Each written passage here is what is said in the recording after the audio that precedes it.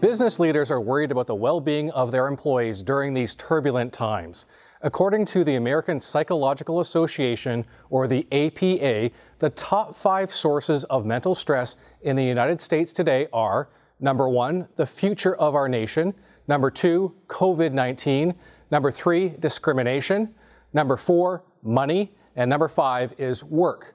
More than 80% of Americans feel that the future of our nation is a primary source of mental stress in their day.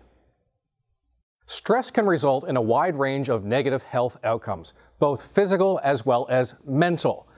As safety professionals, we should be interested in better understanding the impact of elevated mental stress on the risk of workplace injuries.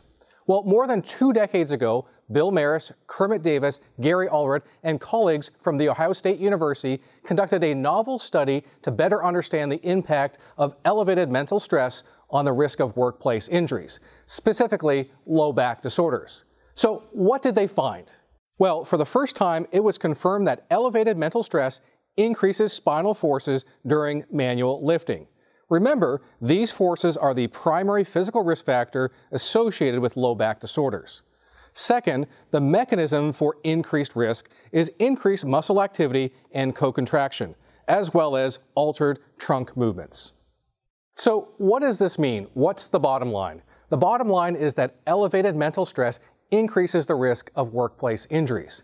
So during these turbulent times, it's even more important to identify and address ergonomic issues in the workplace so that we don't have elevated or increased workplace injuries in the future.